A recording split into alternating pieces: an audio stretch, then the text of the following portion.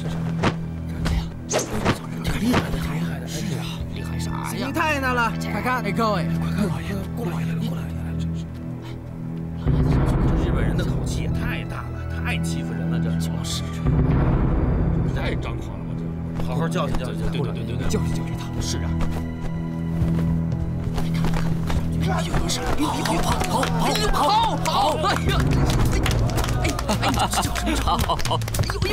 蝎子！跑！打！没问题。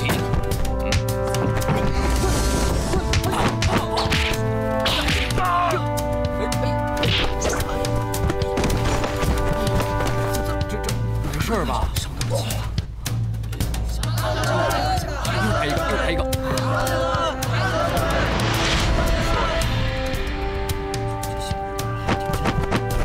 好，打！好！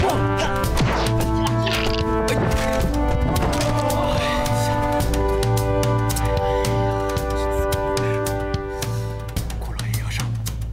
哎，顾老爷上去！你看，顾老爷上！顾老爷。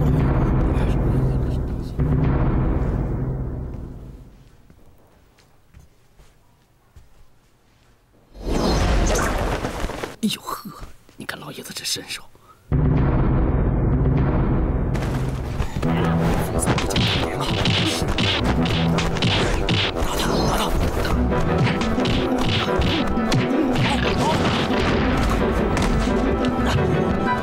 哎，太好了，好，打得好！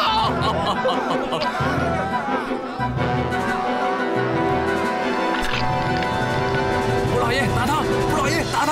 打他！ 再来呀！小鬼有点怕。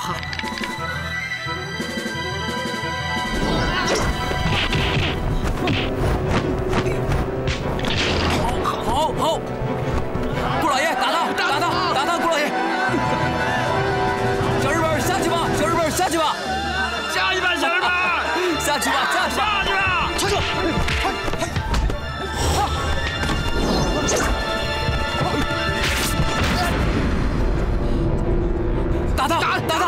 打！顾老爷子打！哎，老大，你看那边还有船，那边船？哎，望远镜，就那边，你看。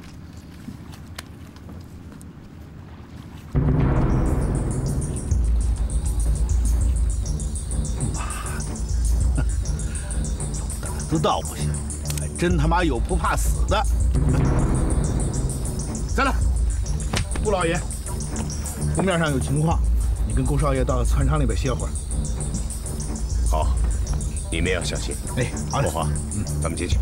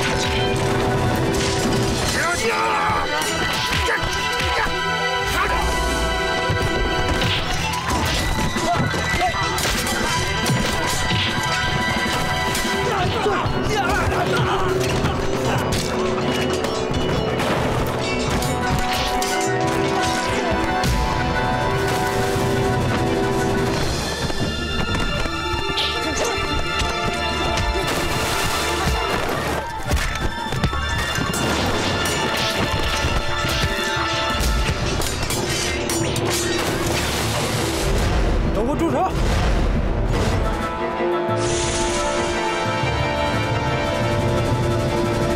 把枪给我丢到湖里去！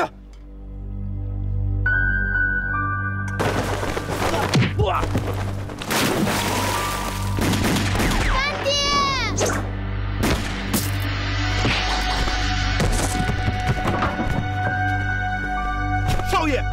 他是个土匪。爹，他是个孩子，已经中弹了。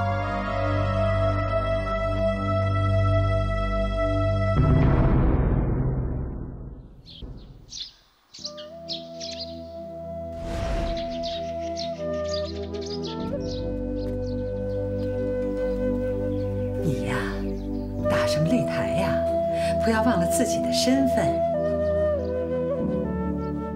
我的身份是中国人，怎能让日本人在中国的土地上耀武扬威？你没看见他挂的那副对联有多气人？对联写的什么呀？拳打4个省。那下联呢？下联写的是脚踢又是4个省。你说气人不气人？我让他不出无都就给我躺下。日本人也太狂了，是得好好教训教训他们。所以，我让伯华从小跟我练拳，将来这个家要靠他撑着。光学文不行啊，要有点功夫，将来人家不会轻易的去欺负他。能文善武当然好，可伯华行吗？我看行，将来比我强。真的？真的。瞧你那得意样儿。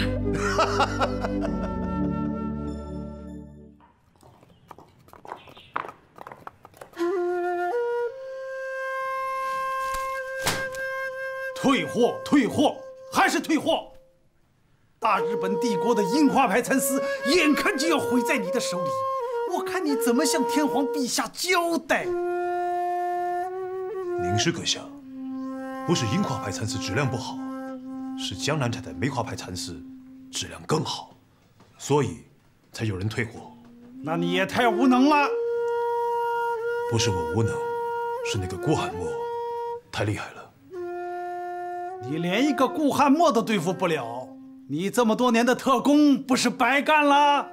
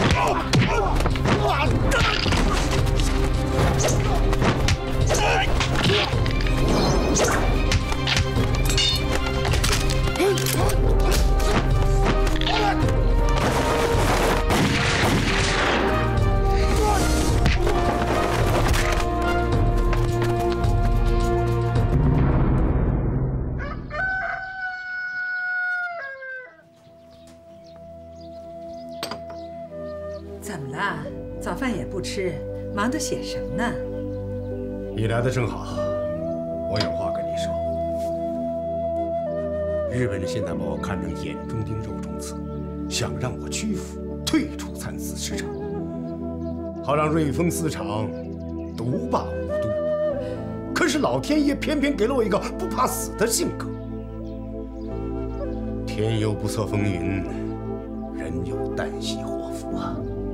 我这是想把我交代的事情写下来，省得到时候措手不及。你这是立遗嘱啊？你紧张什么呀？现在这个世道，恶魔纵横，防不胜防，有备无患呐。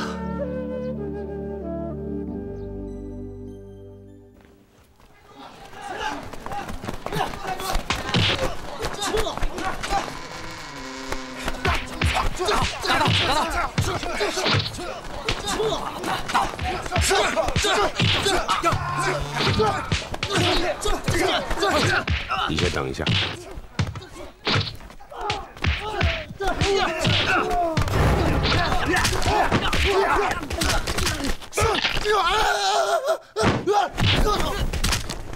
滚！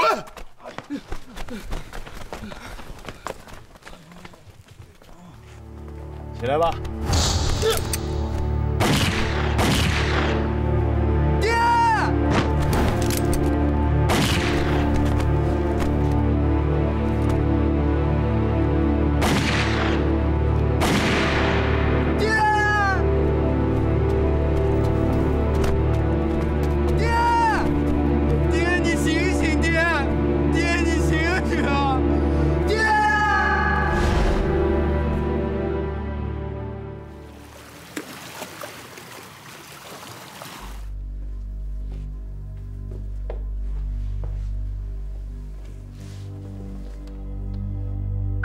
的金条想拿走容易，想送回来可就难了啊！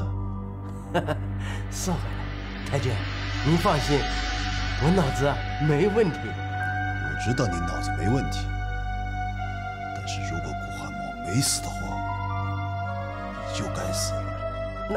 那不可能，要不我再去看看。王哥，你找死啊！哼，该干嘛干嘛去吧。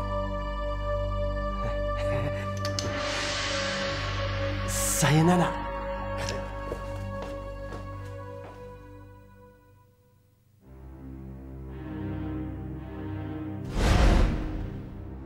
一鞠躬。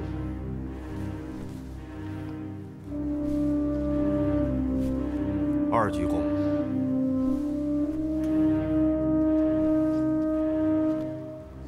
三鞠躬。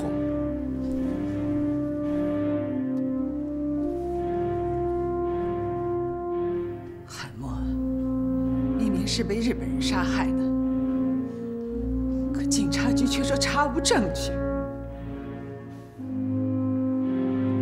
你们三个都听好了，你爸他不能白死，这血海深仇一定要报。此仇不报，你们就不是你爸的儿子。江南厂不会垮，梅花牌蚕丝永远要超过日本人的樱花牌蚕丝。佛针一炷香，人争一口气，此仇不报，你们就不是顾氏家族的后代，都从雕花楼滚出去！听见了没有？听见了。起来吧。日本人杀害汉墨的目的很清楚，就是想让我们江南丝厂群龙无首，不攻自破。哼，他们做梦！我顾氏人丁兴旺，我有3个儿子，还怕无人接班吗？大伙儿都听好了，遵照汉墨的遗旨，如他遇害，从他遇害之日起，江南丝厂就交由裘鹤龄来管理。他是老太爷生前最器重的义子，汉墨能搞好的，裘鹤龄也一定能搞好。夫人，请放心，雕花楼就是我的家，江南厂就是我的命。我裘鹤龄的一切都是顾家给的，我的一切也都是顾家的。只要我活着，梅花永远不会输给樱花。死了也不怕，我们还有3兄弟呢。住口！有你这么说话的吗？夫人，伯华说得好啊，有志气啊，你应该高兴才是。咱们就是要把梅花牌蚕丝永远做成世界上最好的，也算不辜负当年慈禧太后御赐御蚕3宝的恩典了。是啊，要是斗不过日本人，我永远不踏进雕花楼。严重了，严重了！你是老太爷最看重的义子，对你和对汉墨都是一样的。你们一同去日本留学，一起回厂，一起给你们娶媳妇儿。雕花楼就是你永远离不开的家。这样，明天你就上任，按照顾家的老规矩，明晨9时，祭拜御蚕3宝。是，祭拜御蚕3宝。祭拜御蚕3宝。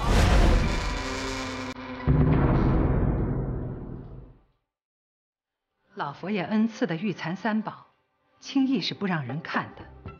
今天鹤龄，你可以上前一看。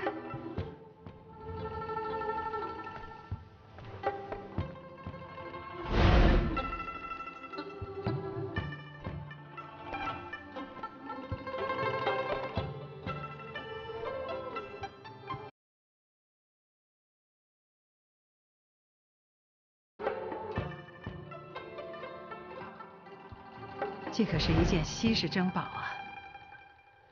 在他爷爷的手里，就生产了世界上最好的蚕丝。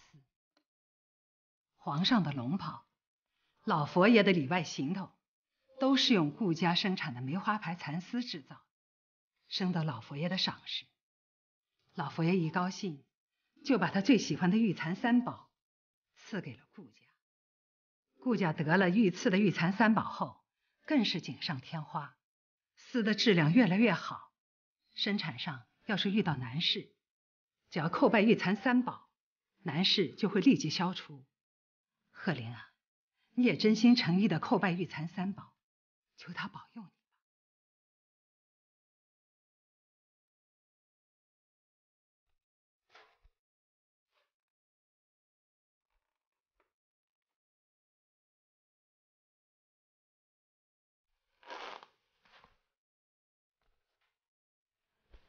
鹤龄啊，你和汉墨情同手足，亲如兄弟。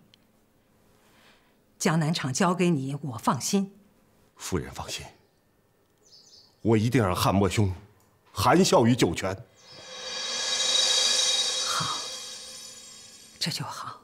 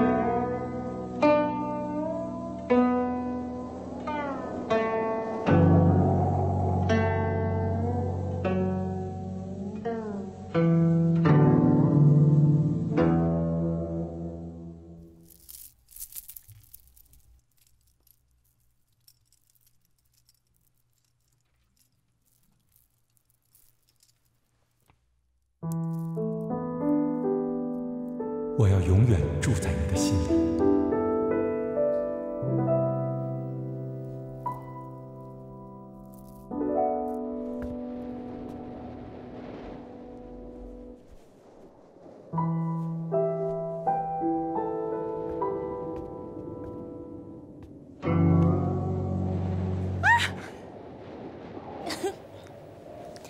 你从上海回来啦？对了，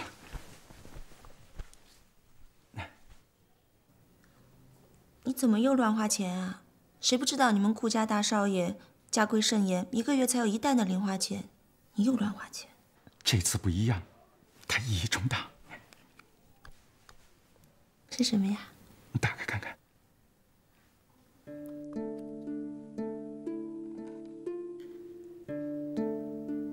戒指。虽然这枚戒指只花了2块大洋，但它是我送给你的订婚戒指，喜欢吗？不喜欢，才怪呢。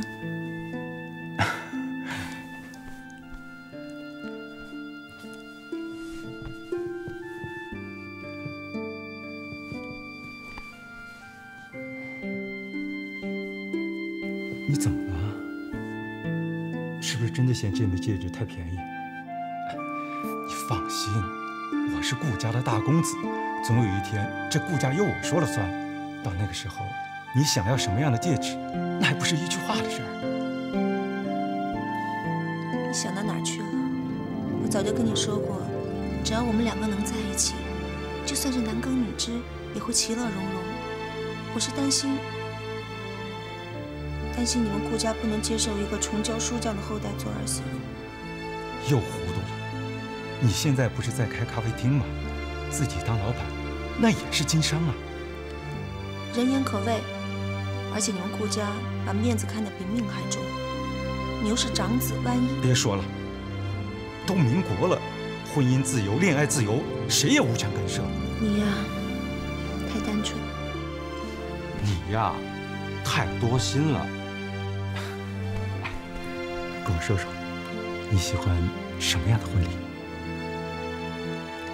其实很简单，1块床板，2个枕头足矣。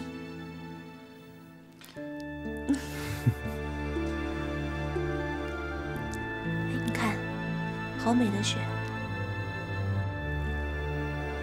你知道吗？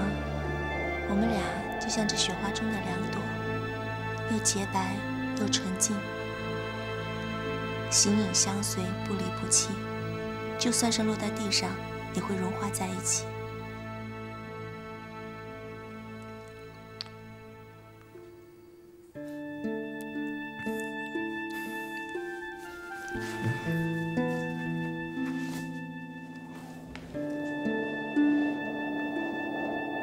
笑笑，你知道吗？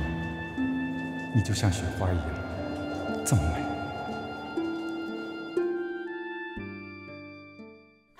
顾寒墨都死了7年多了，江南场还是那么红火。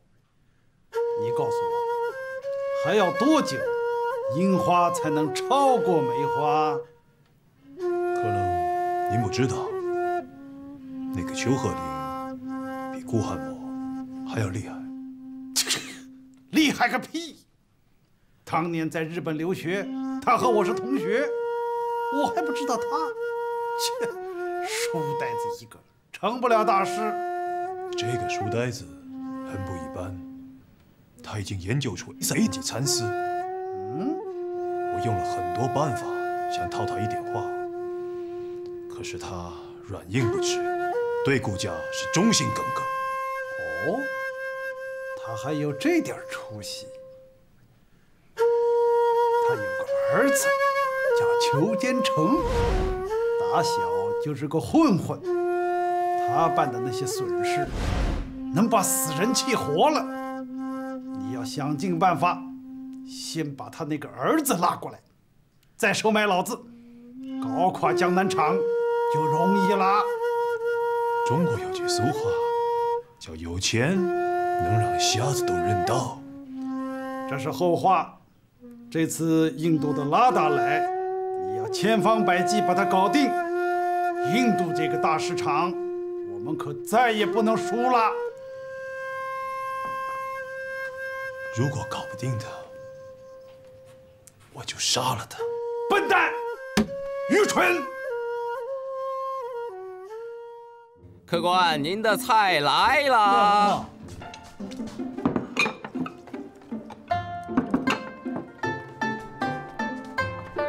哎，小二，上酒啊！赶快上酒，拿最好的酒啊！哎，要喝你自己喝啊，我可不喝。经常在外边喝酒，让我妈知道了，肯定得罚我挨板子。废话，你别老跟我装模作样的。你我上回你赌输给我那30回大洋，你赶快还我，要不然我找你娘去。别呀！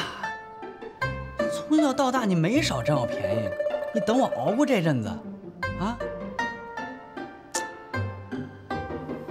行，我陪你喝酒还不行吗？那差不多。哎，上最好的酒，店小二，快点！上酒！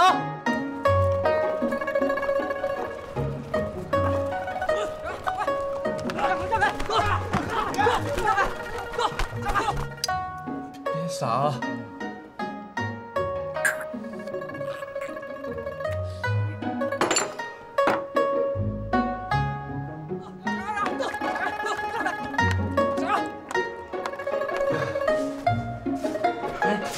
你干什么去？我请小日本切老酒。哎，老大，我为什么盯着我们的女人看？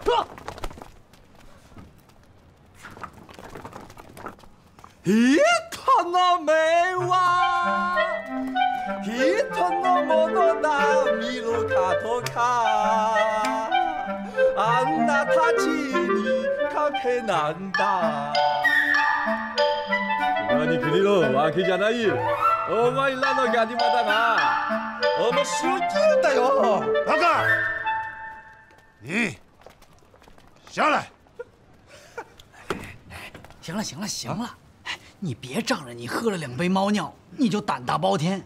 这帮日本浪人不好惹。我裘英雄打抱不平，那也是3天一打，5天一爆，怎么着？谁怕谁？谁怕谁？哎呦啊！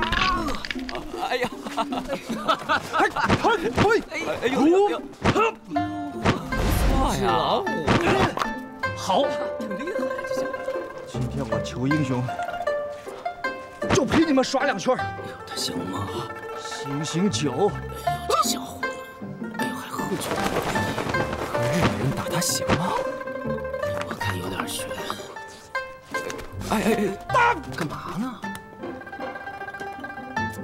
哎呀，你从小手无缚鸡之力，在班上连女同学都欺负你，你这仗着喝2杯猫尿，你还逞英雄，这不找死呢吗你？哎呦，打不过就算了，干嘛呢？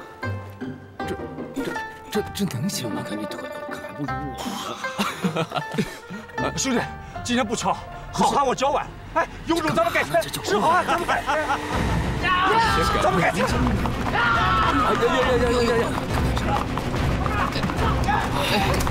干嘛呢？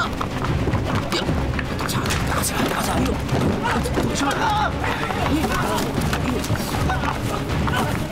这么追个日本人，太猖狂了！怎么这么打他呀？哎，这么摔死呀！就这张样，玩几圈，你以为打麻将呢？还没打就成狗熊了吧？啊！好汉饶命，好汉饶命！今天我没活动开，脚崴了。哎，英雄我行不更名，坐不改姓，老子就叫裘建成。有种咱们改天，你敢不敢？改天1对1，咱们找个场子好好练练。真的？哦，你原来就是江南市场裘先生的公子啊！哎，今天这是我的事啊，好汉做事好汉当，你们可别去找我爹的麻烦。哦，裘桑啊！裘桑，这叫不打不相识，无巧不成书。你知道吗？你的父亲和我们冈村领事在日本是同班同学啊！好像听说过。怎么样？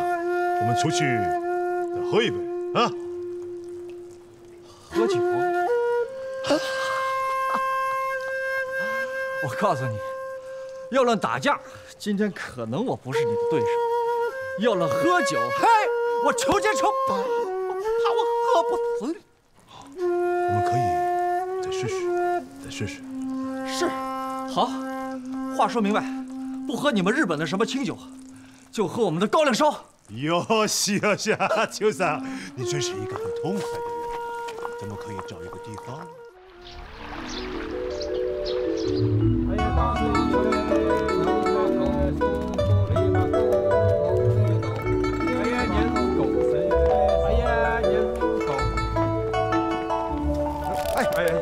别打着人，不会打着人。别想。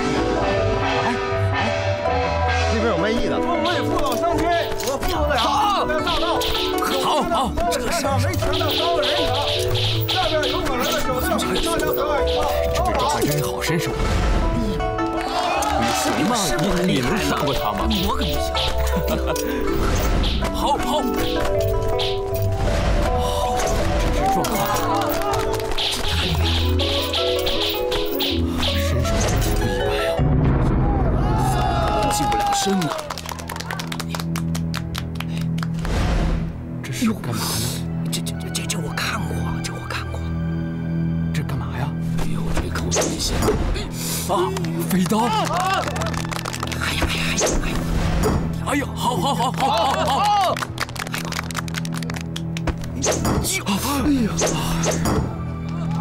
哎呀妈呀，这真是太悬了，这！哎呀，看得我直起冷汗呢。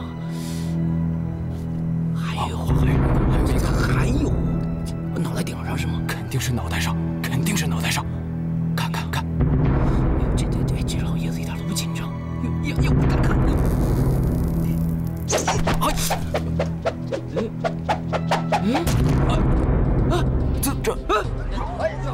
怎么回事？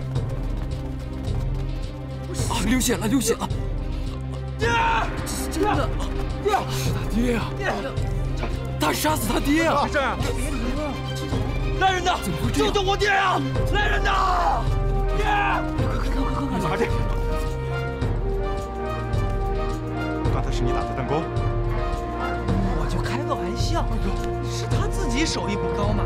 这人命也能开玩笑吗？那你说怎么办？那还能怎么办？走啊！我们要走了，他们怎么办？大哥，不走我们怎么办啊？就是，还傻着干什么？快走啊，走啊的！哎，走！二姐，快点，快点，好好干活。拉达先生，瑞丰市场的抽丝技术是世界一流的啊。那请问你们的3件肘丝长度是多少？950，还不错。那拉达先生，可不可以给我们明确的意向？我们这就可以去签下合同了啊！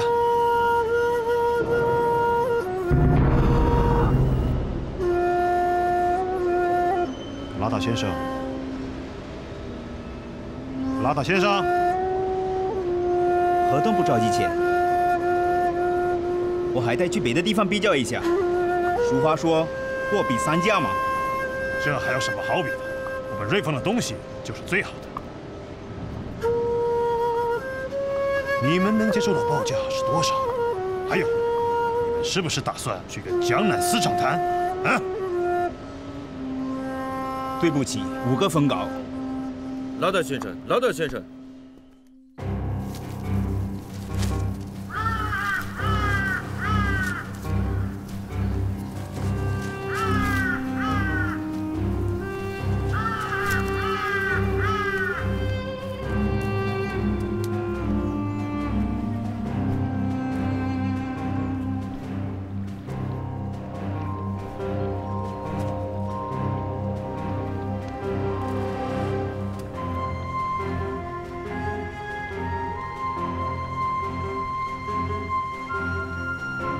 何亮，我们顾家对不起你，更对不起何老先生，都怪我教子无方。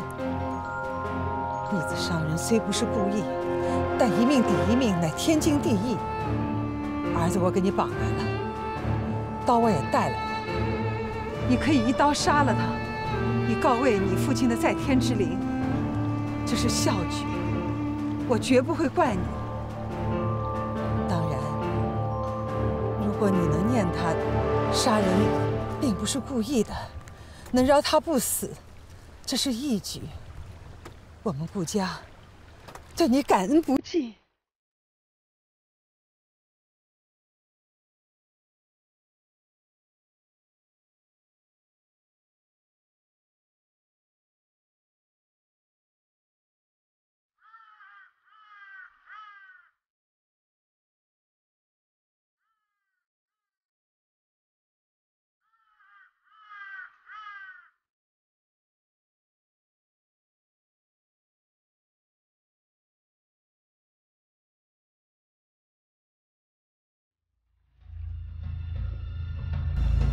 妈，救我呀！妈，救我呀！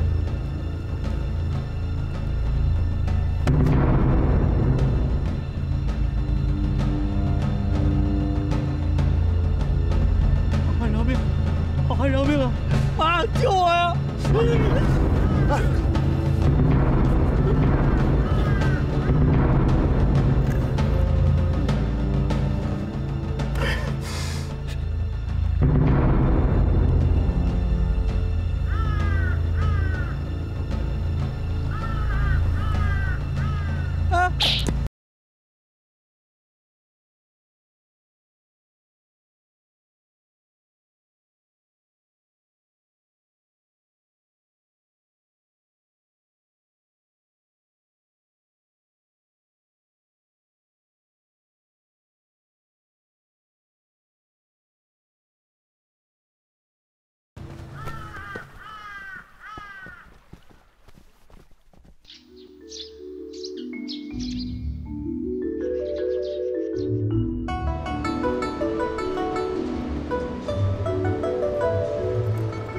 旧中国蚕丝的历史都是源远流长啊，两国合作前景广阔。是啊，我十分有幸在你们江南市场找到这样的一场 S 技师，115控制是一项了不起的行径。我们之所以能做出这样的生丝，主要是得益于吴都的地理环境，尤其是太湖边上的桑叶，叶大而肥，可以说是世界上最好的桑叶。蚕吃了这样的桑叶，才能吐出最好的丝啊！有道理，有道理。我们要的就是最好的蚕丝。拉拉先生可以多跑几家丝厂，看看有没有比我们更好的产品。你就不怕别人抢了你的生意？不怕，我们中国有句俗话叫“酒香不怕巷子深”。看来拉达先生对中国是颇有了解呀。走，我带你看看我们的工艺流程。请。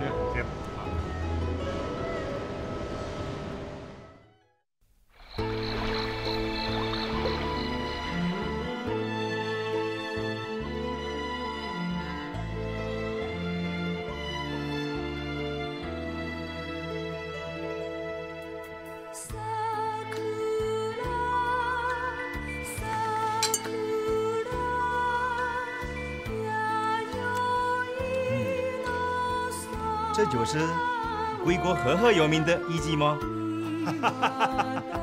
拉达先生果然很有眼光，这位就是我们日本京都一流的艺伎。我们大日本帝国文化艺术源远流长，合作愉快。客气客气。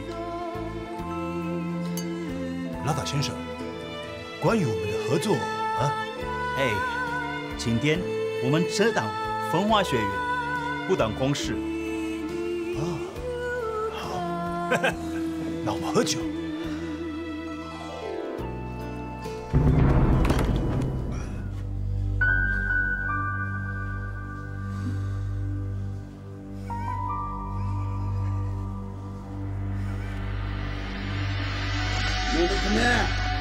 弄得ね。アクさん、你是何してよ？拉达，这里是什么地方？你敢在这里胡闹？滚！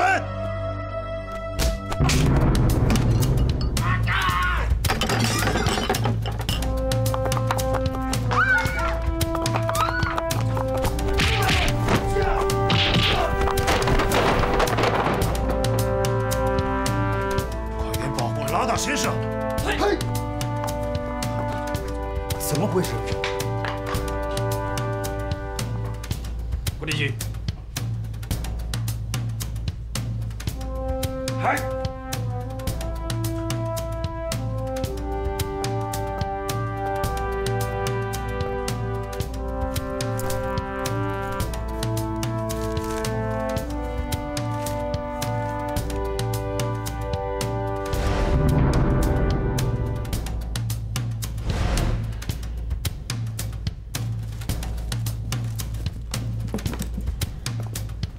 拉达先生，你刚才受惊了啊？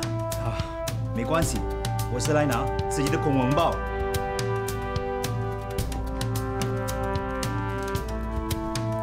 贵殿先生，我告辞了，谢谢你的宽待。很抱歉，刚才那个酒鬼打扰了我们的雅兴，那我们改日再聚。好。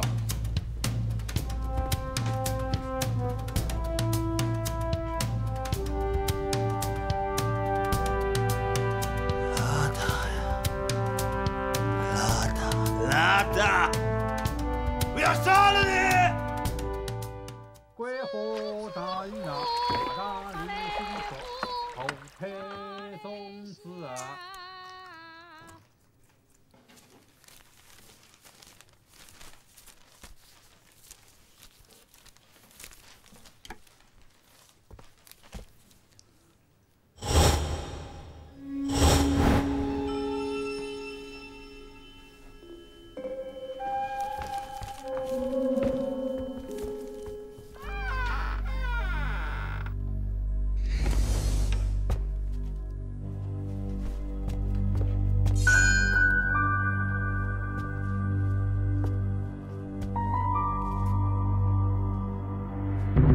这日本人也太不像话了，生意场上斗不过，就暗地里动刀动枪的。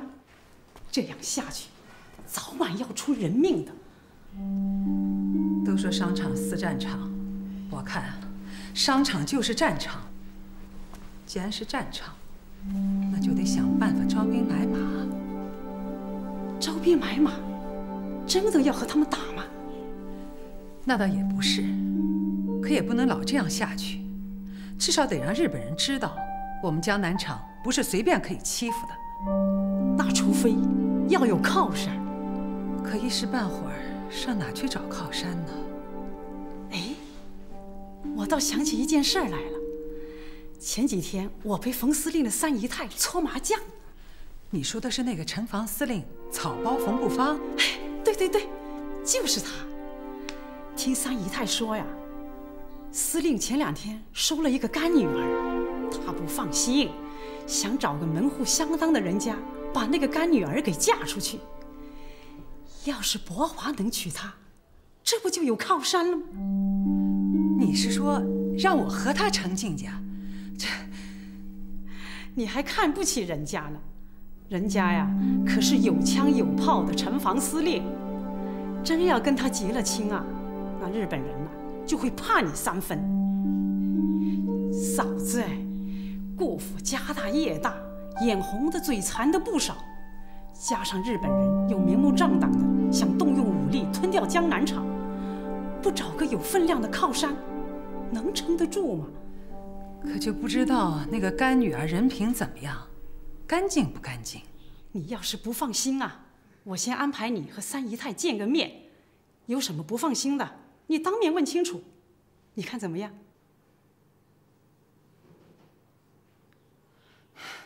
行啊，那我去了啊，麻烦你了。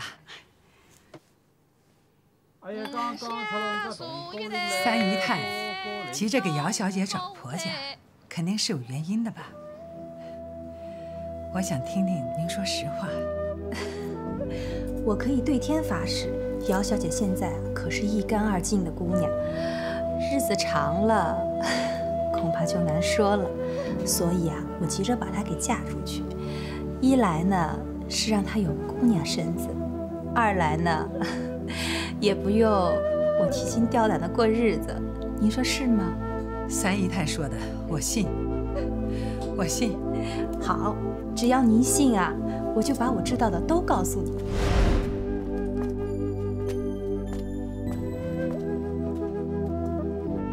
报告司令，他娘病故了，我只能将她接过来，请批准我将她留在身边。他奶奶的，你不知道军中不能带女眷的规定吗？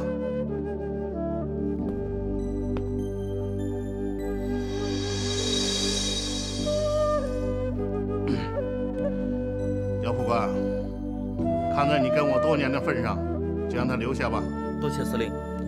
一个小女孩留在军中总会不妥，就让她留在本府吧，跟三姨太做个伴儿，也好有个照应。是，多谢司令。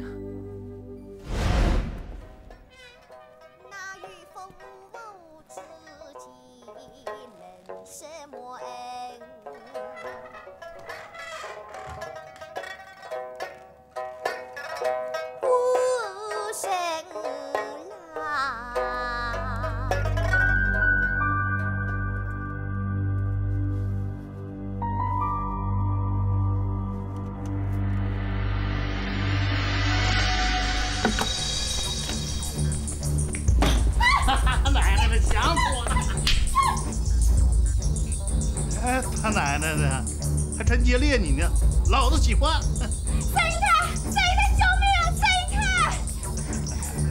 你就不要叫了，只要你从我给你享不尽的荣华富贵。哎，干什么？把枪放下！你不想活了吗？你拿枪指着我的脑袋！我就是不想活了。与其让你这个畜生侮辱，倒不如死了的干净。别激动，把枪放下。你要是把我杀了，你父亲也会被枪毙的。把枪放下，就当什么事也没发生。我杀不了你这个混蛋，我死在你面前总行了吧？他奶奶的，你怎么这么难缠呢？快把枪放下！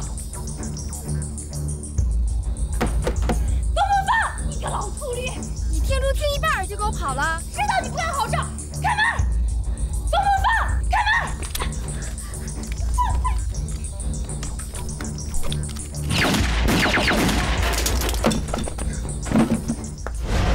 知韵啊，真是难得一见的好姑娘。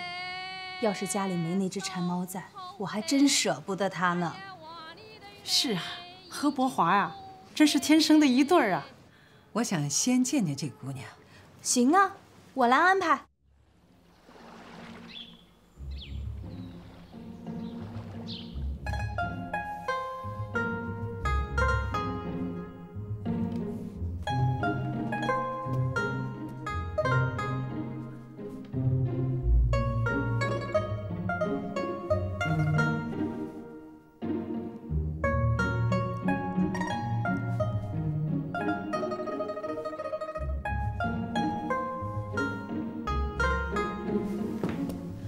二少爷，你来啦！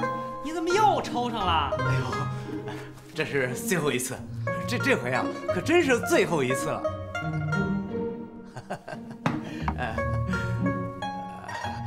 我出去溜溜啊。可我也没地方去呀。哎呦，谢二少爷，谢二少爷啊！你们玩啊，你们玩的啊。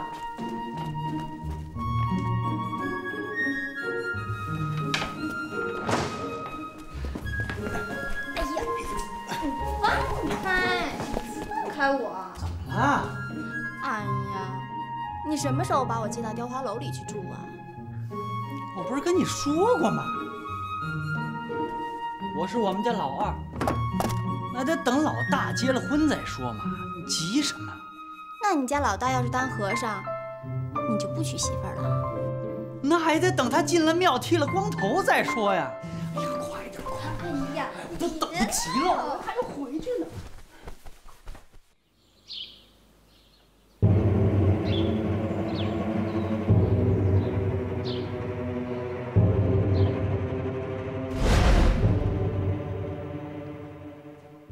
妈，二弟只不过犯了点小错，何苦要动用家法呢？顾家是个大族，只有严格遵守祖训，才能真正在社会上立足。小叔，婶儿，妈，还不给我跪下！为什么呀？你这个不让人省心的东西，犯了家法，你知道吗？怎么了？我就犯家法了？让你到私厂做事，你不好好干，最近还3番5次的偷家里的东西出去卖，这是小事吗？我就不明白了，你又没有家小，要那么多钱干什么？你哥哥你弟弟每个月的零花钱都花不完，可你呢，没几天就用完了，竟敢还偷家里的东西出去卖，这还得了？哎，大家评评理。我把自己房间的东西拿出去当了，这也算偷啊？大哥，是不是你又在妈面前告我的状？小心我跟你没完啊！你不认错，家法伺候。是。哎，等会儿，我到底错在哪儿啊？请母亲明示啊！族规的第7条和第10条写的是什么？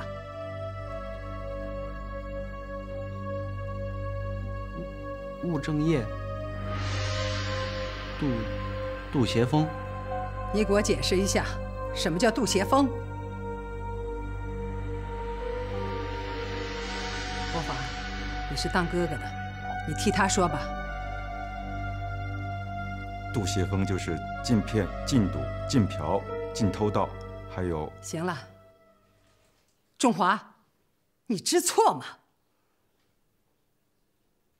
给我打！哎，妈，真打呀！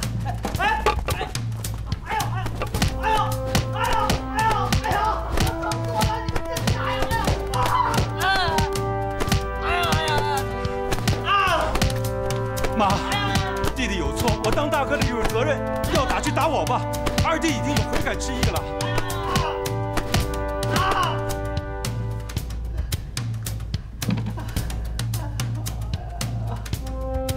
起来吧。谢谢母亲。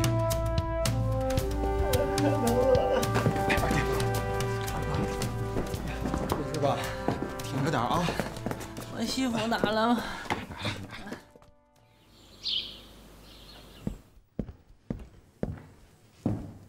妈，您找我？哎，好久没到妈屋里来了，来坐下。妈，最近一段时间实在太忙，没过来看您，您生我气了吧？你忙的是正事儿，妈高兴还来不及呢，不像你那2个弟弟，整天不务正业。博华，你最近跟裘叔干的怎么样？挺好啊。如果裘叔不干了，把厂交给你，你能干好吗？能做好，而且会干得更好。就这么自信啊？裘叔这几年干得确实不错，但他保守，满足于现状，除了3A 级蚕丝就满足了，就不想继续开发新产品，这哪行啊？应该继续研发4A 级、5A 级，让日本人啊永远都赶不上。只有这样，企业才能继续发展。靠吃老本，早晚会被淘汰的。你真是成熟了，有这雄心壮志，妈就放心了。博华，你也到成家立业的年龄了，我说还是先成家后立业吧，娶个好媳妇儿，就万事如意了。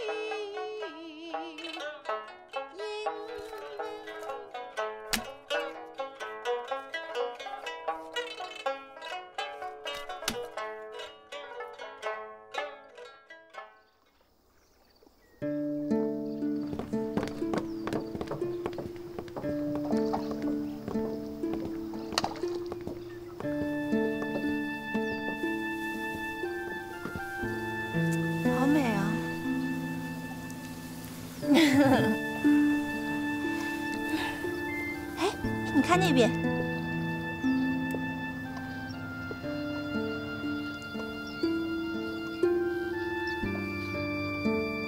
你怎么了？好像不高兴了，是不是有什么心事儿啊？没有，可能是昨晚没睡好吧，头有点晕。为什么头晕啊？想你呗。你还没有学会撒谎，是不是我们两个的事情让你遇到难处了？没有，真的没有。前2天我妈还跟我说要我早点结婚，她说男子汉要先成家后立业。那你把我们两个的事情跟你家里人说了吗？没有。原来是这样。你别多想啊，我本来是要说的，可是最近一段时间我弟弟仲华出了点事情，弄得全府上下不得安宁。我觉得这个时候说，时机不太合适。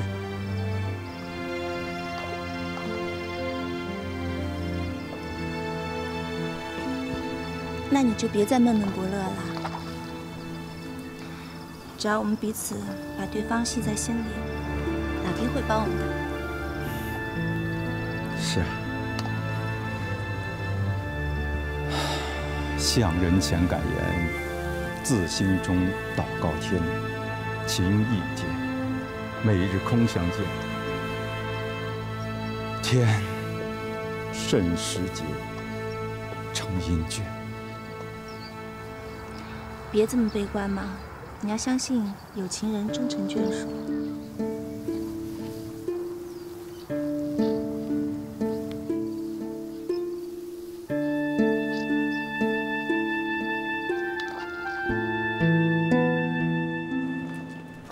怎么样，满意吗？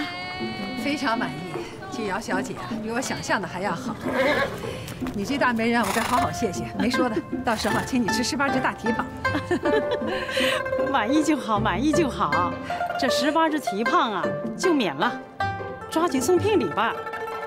已经跟三姨太商量好了，过2、3天啊，就把聘礼送过去。那天啊，还得再麻烦你呢。嗨，这是大侄子的事儿，我就是跑断腿啊，我也乐意。这姚之韵配我们家顾伯华，可真称得上是天仙配呀！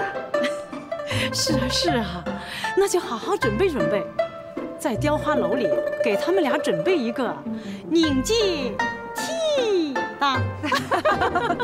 说得多好啊！对，给他们造个人间天堂。对，来。奶奶的，你急什么把我干女儿嫁出去啊？难道我一个城防司令连个干女儿都养活不起吗？他可是顾家大少爷，雕花楼的老板，这么好的亲事上哪找去？过了这村可就没这店儿了。雕花楼有什么了不起的？老子不稀罕，老子还有炮楼呢。这男大当婚，女大当嫁，顺理成章的事儿，您气什么呀？老子好不容易他奶奶的那个，却白白便宜这小子，能不冤吗？干女儿出嫁，你冤什么呀？老子我还没有那个。姓冯的，我告诉你，你想要老娘好好的伺候你，你就别吃着嘴里的，看着碗里的，还想着锅里的，否则从今儿起，你就休想动老娘一根手指头。奶奶的，这不是要我的命吗？雕花楼裘夫人求见。快有请。是。裘夫人，请。冯司令，三姨太。哎呀，受顾夫人之托，向冯司令和三姨太请安。这可使不得，裘夫人快请坐。哎，好坐。上茶。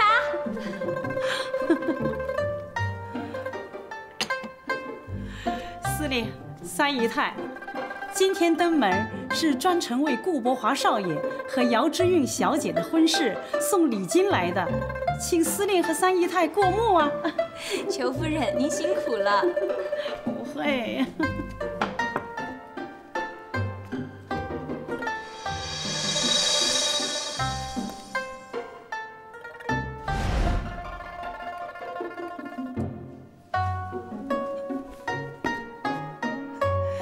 司令，如笑纳了这10根金条，那冯家和顾家就是亲家了，就是一家人呐！啊！你是收还是不收啊？不收，我就让人退回去。你傻啊？这是金条，他奶奶又不是油条，收下，收下。来，我又干了啊！小叔，我给你满上。不行了，真不行了。今天是伯华大侄子生日啊，就说高兴，高兴。你高兴我就多喝了2杯，没事。但是没醉，没醉，没醉，我真没醉。不，这不是我该坐的地方，我没醉。哎呀，今天啊，您非得坐这儿。请您坐这儿，自有坐的道理。什么道理？你们3个过来。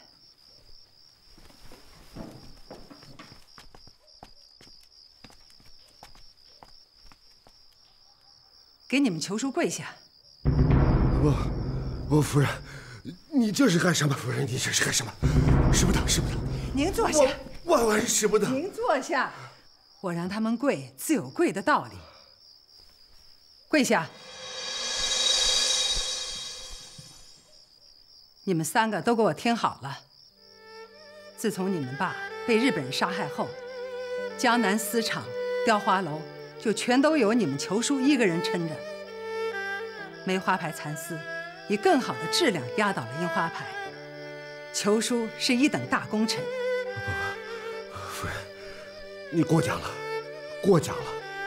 他把自己的全部心血都奉献给了江南厂，奉献给了顾家。你们是顾家的后代，应该把裘叔的恩情牢牢地铭记在心。从今往后，你们要把裘叔当亲爸一样孝顺，为他养老送终，听见了没有？听见了。你们3兄弟代表全家向裘叔磕3个响头吧。使不得，使不得！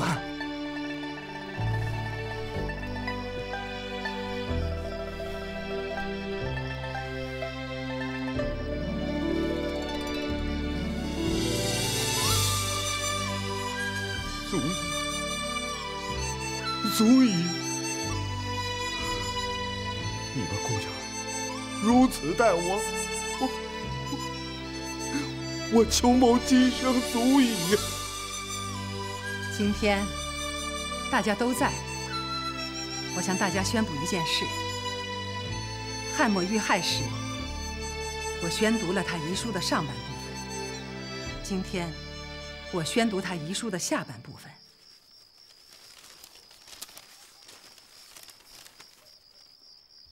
戴伯华民国24年生日之时，江南丝厂就交由他掌管，请贺龄大力协助，望全家共同努力，让我在天堂笑迎梅花盛开。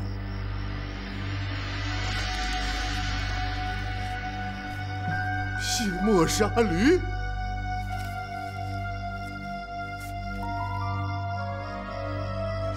莫杀驴！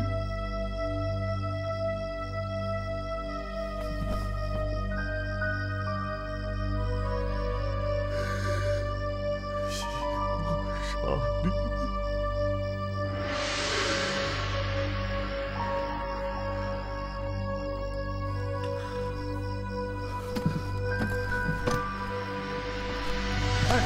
师叔。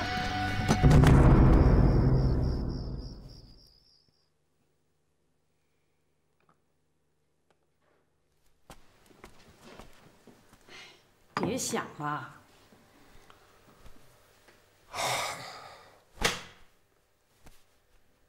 世道险恶，人心危危呀！你千万要想开点儿，不愁吃不愁穿，落得个清闲，有什么不好啊？你呀，妇人之见。你应该清楚，再亲再好，你毕竟不是顾家的血脉呀。老太爷临终之前有交代，不许顾家后人对我另眼相看。我已经把我自己完全融进顾家了，他们没理由这么对待我，这太不公平了。你还真想让顾家的这份家业传给你姓裘的，供你吃，供你穿，还答应给你养老送终，知足吧？说的屁话！我是白吃白喝吗？我这些年给顾家挣的钱，要是咱们2个用，那8辈子都用不完。真的？可现在，他们开始咬我了。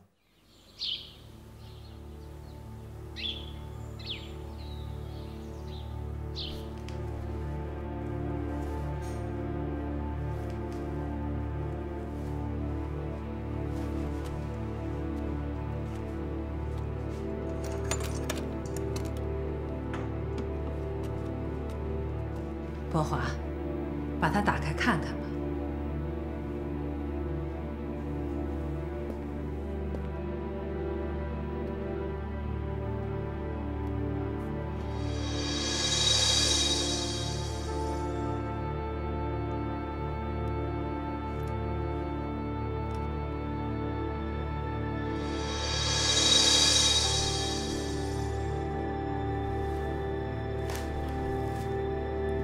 从今天起，顾家大业就要交给你了。江南厂的发展，这可是一副千斤重担啊！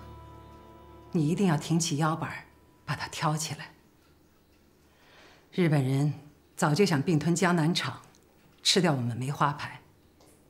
你爸没有输给他们，你裘叔没有输给他们，你也一定不能输给他们。妈有件事想跟你说。妈，您说，我听着。妈呀，想给你娶个媳妇儿。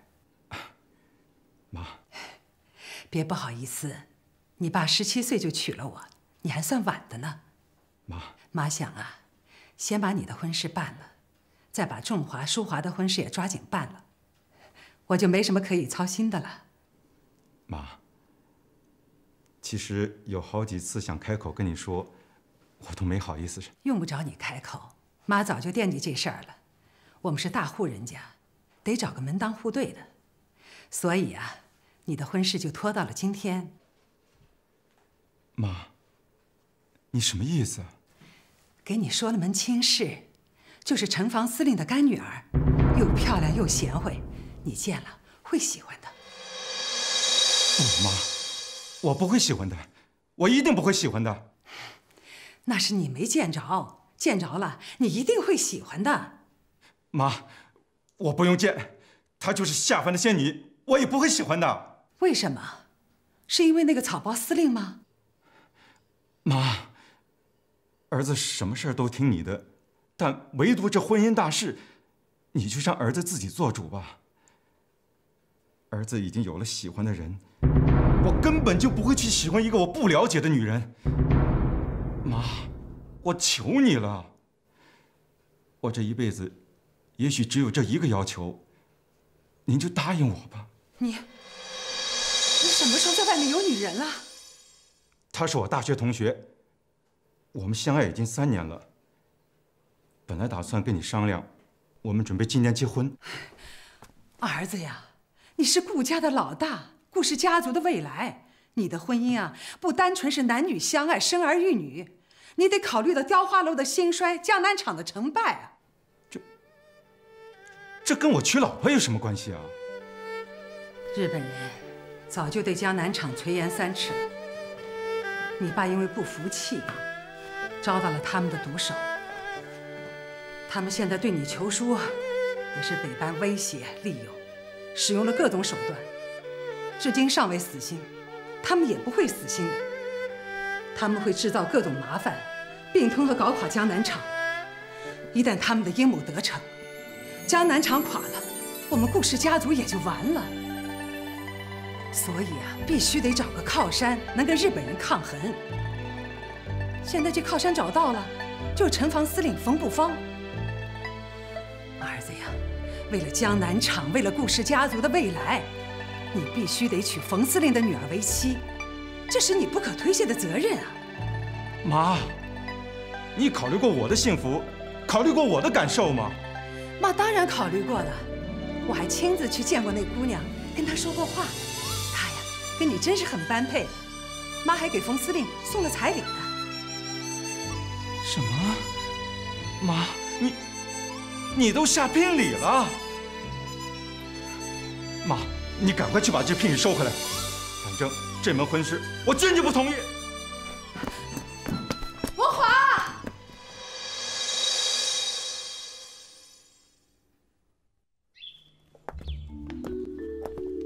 下夜初8，是不是急了点儿？这可是徐半仙挑的黄道吉日，这松鹤楼也包下来了，楼上楼下一共38桌。我不跟你说了吗？最起码要50桌。哪有这么多人呐？倒是没有人来，多难看！凡是下请柬的都得来，谁他妈要不来，老子派兵去抓。哦，顾府顾大少爷求见。哟，这新女婿上门了。还有比我更着急的，让他等着。是。老子要看他急成什么样。走。你小子不懂事，来了也不向岳父大人请安。冯司令，实在对不起，我顾伯华只是个普通百姓，实在不敢高攀司令这大户人家。我来是想跟你商量，能不能把礼金退还我家。什么？退礼金？退婚？你妈知道吗？那是我的事儿，不用麻烦他老人家。退婚？哈哈哈哈！太好了，小子，你他奶奶的给我听好了，我干女儿我还真舍不得嫁出去。退婚可以，礼金是不退的。只要司令同意退这门婚事，那10根金条不要也罢，就算给小姐做嫁妆吧。告辞了。站住！还有什么事？你回去跟你娘说，我一个城防司令丢不起这个脸，让他准备10根金条，赔偿我女儿的名誉损失。要是少1根，老子一把火烧了雕花楼。冯司令，晚辈祈求你放过我一马。退婚之事实属无奈，与恋爱毫无关系。只是因为晚辈早已另有所爱，并已定下誓言，非他莫娶，相守终身。所以，你真是个书呆子，这事儿太他妈好办了，2个一起娶吧。那可得先说清楚，谁是正房，谁是2房。这有什么难的？先商量吧，商量不好就抓阄。谁是正房，全他奶奶凭手气。简直胡说八道！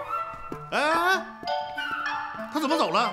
同不同意抓阄还没说呢。他说了，同意了。他说啊，你胡说八道。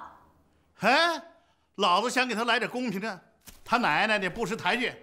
来人呐，到，去雕花楼。是。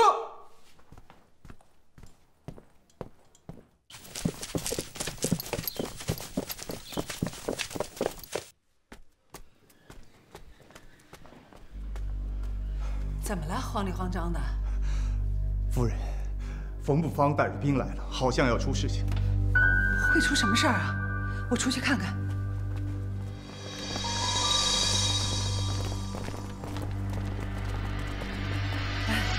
哟，冯司令来了，请屋里坐。他奶奶的，我不去你屋里坐。你把你大儿子给我叫出来，让他给我说清楚。要是不说清楚，我一把火把雕花楼烧了。冯司令，您这发的是哪门子火呀？下个月你我就成亲家了。都已经是冤家了，还亲个屁！这话从何说起啊？你儿子已经跑到我家去闹了，他奶奶呢说要退婚。谁奶奶要退婚啊？他奶奶早就去世了。哎呀，不是他奶奶，是他要退婚。啊，这事儿，这孩子真是昏了头了。冯司令啊，这事儿由不得他。我们顾家自古以来都是父母之命、媒妁之言、门当户对，他那是胡说八道。冯司令啊，有话咱们进屋慢慢说吧。他奶奶的就在这儿，把话说清楚。亲家，这可是您的不是了。您在这儿大呼小叫的，知道的认为你是为了儿女的婚事着急，不知道的还以为我们家出了土匪盗贼，让您在这儿舞枪弄棒的，太不成体统了吧？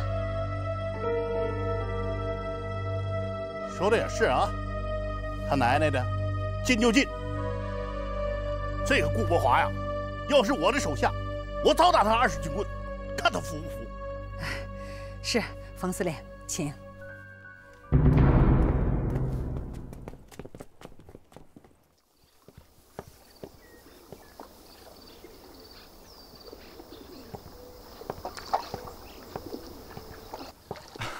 你来了，怎么了？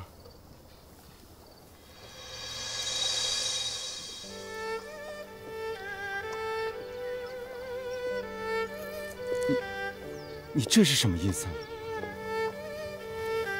过去我们俩都活在梦里，是那么幸福，那么浪漫。可是老天不长眼，非要拆散我们，我们抗不过命。小小，小小，你听我跟你解释啊！你不用解释，我心里都很清楚。你们顾家让你去姚之运，是为了找一个靠山，这样才能保护江南场和顾家的老老小小。这是大事，我怎么可能还在做梦呢？我的梦都被现实给撕碎了。你妈是对的，顾家如果没有靠山，是斗不过日本人的。他是怕你走你父亲的老路。可是我不怕，在商场跟情场上，我只相信8个字：不离不弃，永不言败。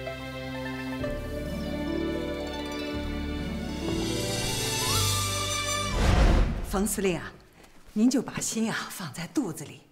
这门亲事是铁板钉钉，谁也动摇不了的。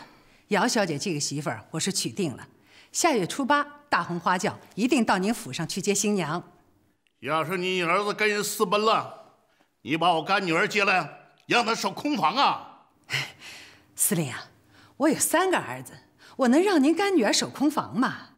你的意思，老大不要给老二，老二不要给老三，你把我女儿当成猪头肉了，谁都可以养一口啊！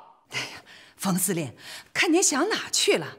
我的意思是啊，这个姚小姐是我相中的，我中意，我喜欢，不管儿子怎么想，到时候我一定让他服服帖帖、高高兴兴。下月初8到您府上去把新娘子接过来。要是不来呢？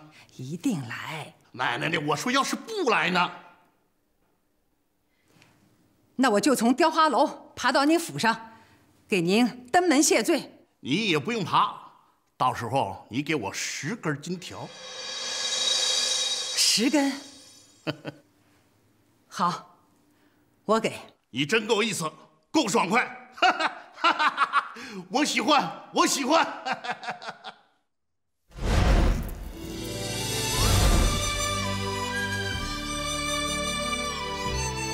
我真心希望我们俩的爱能像太湖一样宁静而纯美。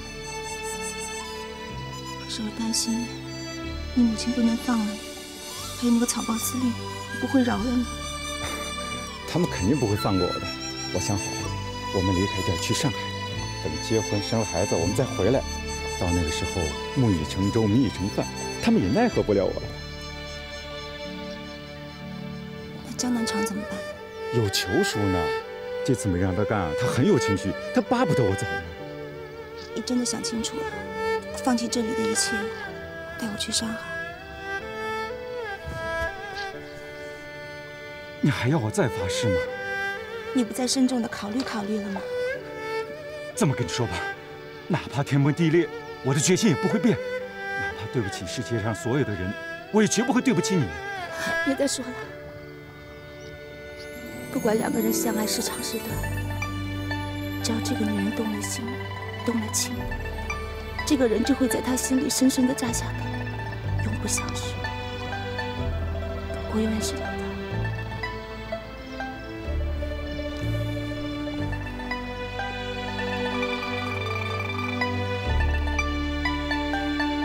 我回家再跟我妈谈最后一次，谈不通，我们后天就走。明天一早，你还在这等我。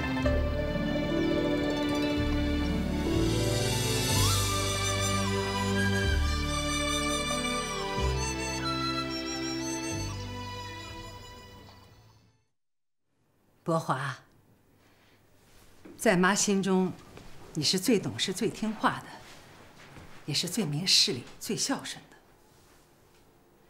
该说的我说了，该讲的也讲了。作为长子，你是顾家的未来，顾家的希望。你肩上担着顾氏家族兴衰成败的担子，这可是你不可推卸的责任和义务啊。妈告诉你，这担子挑得起也得挑，挑不起也得挑，别无选择。和冯司令结亲，是保护我们江南厂最有效的办法。这可是天赐良缘，也是玉蚕3宝显灵的结果，机不可失啊！儿子，就算妈求你了，你答应了吧？啊！你这是干什么？妈，原谅孩儿不孝。我一辈子别无所求，只求能得到自己真心所爱。孩儿心里清楚，失去了爱，就等于失去了生命，就如同行尸走肉。妈，恕孩儿难以从容。你活着就是为了一个女人，你就这么点出息啊？这话你别对我说，去对你爸讲，啊，对你爸说。